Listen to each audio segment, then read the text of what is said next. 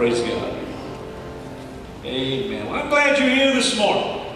You're looking good.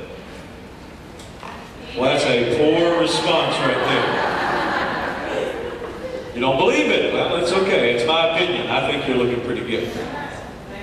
I want to share a message with you very quickly this morning about winning the battle for your mind. Winning the battle for your mind. How many of you know that we think things sometimes that we should not think? I'm just wondering right now, what are you thinking? Amen? Some of you are sitting here this morning, I'm going to tell you what you're thinking. That donut is gone, and you're thinking about lunch. That's what you're thinking right now. Others of you are thinking, it's 2 minutes till 12, and he's just starting to preach. Jesus, even so, come quickly. Others of you are sitting around thinking, I don't know anybody in this building. Some of you are sitting here thinking, I know everybody in this building. We're having all kinds of thoughts. How many of you know thoughts rule our lives? Let me give you an example. Several years ago, I had the opportunity, it was back in 2000, to take a missions team to Germany. A lot of fun, a lot of challenge, and we got to go to Eastern Germany, former communist Germany, to a city called Hoyerswerda. Say that real quick 3 times. Amen. Hoyerswerda is where we went. It was right on the border with Poland, and it was a very interesting place. Stark, old buildings, dirty streets. It was just an interesting place. And when I got there, we went to the church, and we found not this immaculate facility or even a facility that was in really good shape. It was in really bad shape. The church had been given a building that probably, well, I know, it had been condemned at one time.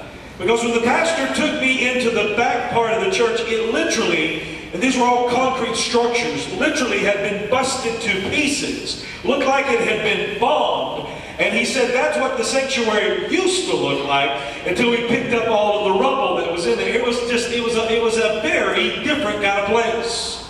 The people were different.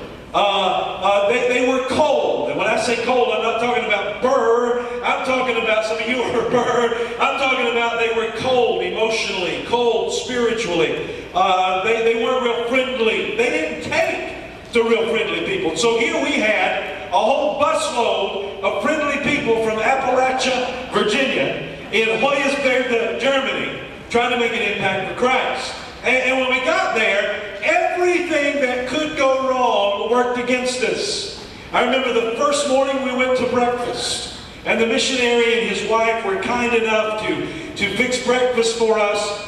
But when they brought breakfast down, there was this thing called, I don't know exactly how to put it. It was a dumpling. How many of you have ever had dumplings? Okay? Well, this dumpling had a skeletal system. Okay? This lady had actually formed the dumplings around croutons. It had a skeletal system. I ate mine. I think there were 3 on my plate. I ate them 6 times. How many of you understand what I'm saying? Down, back up, and down again. Amen.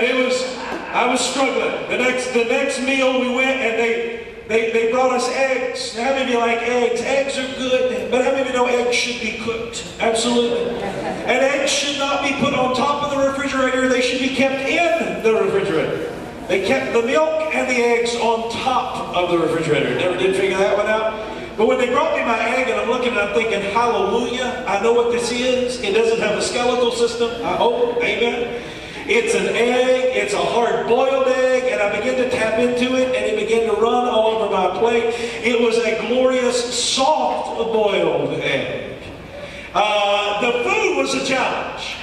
The sleeping quarters were a challenge. And when we started doing ministry, we went out on the street, and we started witnessing to people, and they would literally openly reject us. I had one guy chase me, swatting at me, screaming 9, 9, 9, and I figured out he wasn't saying 7, 8, 9. He was screaming no, no, no, no, no. as I was trying to present the gospel to him. My wife, she began to talk to a lady, and this lady had read the Quran, she had read the Bible, she had read Hindu scriptures, she had read Buddhist scriptures, and there was no convincing her that Jesus was the way, the truth, and the life. The only one that was successful was my daughter. She was 8 years old at the time. She was my evangelist. They just had enough respect for an 8-year-old that they let her finish her sentences. It was a challenge. We sat up on the street and we put these a music system out there, and we started doing mime and drama everywhere I've ever gone, on street corners around the world, and done drama and mime with American music. Everybody stops, you get a crowd, and even if they can't understand what you're saying, they watch and they listen, and it's amazing how the power of the Holy Spirit melts hearts, crosses the language barriers. It's amazing, but not in Hoyersville. As we stood there on the street corner with our portable, battery-powered PA system and American music and doing the mimes and the drama, they literally walked past us and never looked at us, as if we were not there. I remember the first night that we had a debriefing with our team. My wife and I went down to the local convenience store and bought everything that looked like a potato chip and a Cheez-It that they had. Brought them back to the room and said, these don't have skeletal systems and they're good. And we had a little party. Our team's morale was going straight down like this. Because they were thinking, this is hard, this is difficult, I don't like the food, I don't want to be here, I want to go back home. Questions started to arise. When do we go back home, Pastor Mike? When is the flight out of Germany? When are we going back home? And we began to get a mindset that was not conducive to doing ministry. So every night we had to kind of share with them the truth to combat the thoughts that were coming through their head. God honored us and blessed us, and even though we didn't see hundreds of people saved, one night we had a spaghetti dinner. We invited all the students and all the young adults we could find on the streets to come.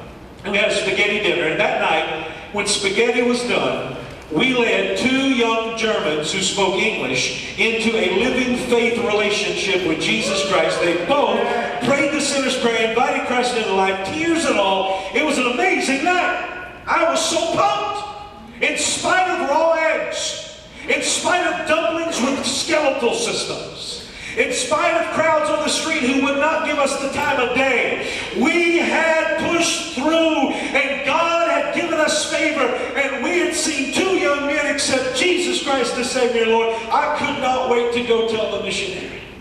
And so I saw him later, and I said, whenever you've got a chance, I just want to sit down and talk with you. And he said, well, let's sit down and talk after dinner. So after dinner, we went in and we sat down, and I said, listen, I just want to tell you, I am so excited. I know you've got a hard job here. We're getting a taste of that. Literally, I did not mention the food, but we're getting a taste of that. And I said, I understand your job is difficult, but I said, I just want to share with you that God is good. And we led 2 young men to Jesus this afternoon, and it was a glorious moment. And so I just want to report to you, we've got a few days left. We're going to do everything in our power to win some more people to Jesus. He looked at me, and he said, you don't know what you're talking about. He said, those 2 young men are not saved. I said, what? What do you mean they're not saved? He said, they're not saved. He said, I've been here for 20-some years, and they don't get saved. We don't have salvation team. Those 2 young men are not saved. And I'm thinking at this point, what happens if you hit a missionary? What happens? If you sucker punch a missionary, what happens? You know, you lose your credentials, do they lock you up, and what happens? I said, sir, all due respect, I was there. I was there. They speak English. We prayed with them. The sinner's prayer. There was more than one of us. We helped them. We led them to the Lord. They repented of their sins. They accepted Jesus Christ. They acknowledged He's the Son of God. They believe He died for their sins and rose again on the 3rd day. Sir, all respect intended, those 2 young men, if they died today, would get to be with Jesus because they're saved. He said, enough! Discussion over! Not talking about it anymore. They're not saved. And that's the end of the discussion. At this point, I'm thinking, what happens if you kill a missionary? Amen. Forget hitting him. I walked out of there scratching my head. I said, dear Jesus, what in the world What's that all about? What kind of conversation did I just have with this guy? What is he thinking? What? And there you go. That was the point that the Holy Spirit helped me see. This man had been there so long and had been through so much and had seen such poor results that he thought, he was convinced in his head that no one in Germany, particularly Eastern Germany, in a village called Hoyerswerda, could ever be saved. But I'm here this morning to tell you he was wrong because of his thoughts. About 6 years later, a friend of mine went over and visited the same church. And when he came back, I asked him, I said, there were two young men. And I said, I'm asking, he said, one of them said to tell you hello. He drives the church bus now and picks up people and brings them to church. And I'm going, cha-ching, that man saved. Amen? Now listen to me. Some of you are in this room, and you're sitting here, you want to help me kill that missionary. You want to take a swing at him too, because you're just like, he needs to get over that. Somebody needs to knock some sense into that man. Well, listen to me. Most of us in this room today have got some thinking that needs to change. Go with me quickly to Romans chapter 12, verse 2. Romans chapter 12, verse 2. Paul the Apostle wrote these words. Listen to this. This is powerful. This is life-changing. I don't know where you're at. I don't know what you're battling with. I don't know what your thought life looks like. But God wants to do some adjustments in your mind today. Look at your neighbor after you find those verses and tell them, say, I think there needs to be some changing in your head. Tell them, I think there needs to be some changing in your head.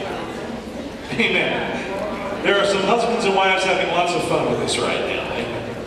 Romans 12:2 says, do not conform any longer to the pattern of this world, but be transformed by the renewing of your mind.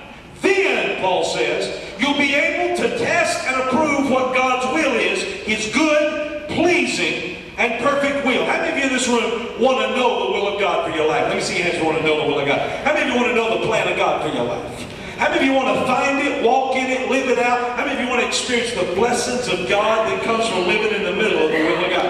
Boy, y'all aren't just waving your hands. Some of you, if you clap any harder, you're going to take off. Amen. You see, I think there's not anyone here who doesn't want to live that way. But Paul identifies a problem that was a problem then, and it's a problem now. It's the same problem. It doesn't make any difference if it's first century, second century, or our century. It's a problem. And the problem is right here.